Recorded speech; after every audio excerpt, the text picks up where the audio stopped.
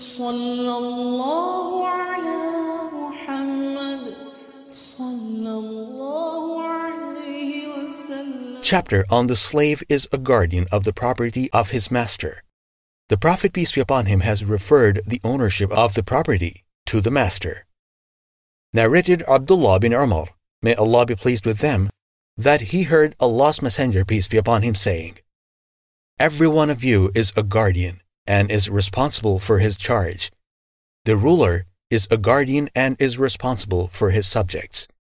The man is a guardian of his family and responsible for his charges. A woman is a guardian of her husband's house and responsible for her charges. And the servant is a guardian of his master's property and is responsible for his charges." I definitely heard the above from the Prophet, peace be upon him, and think that the Prophet, peace be upon him, also said, "A man is a guardian of his father's property and responsible for his charges." So, every one of you is a guardian and responsible for his charges.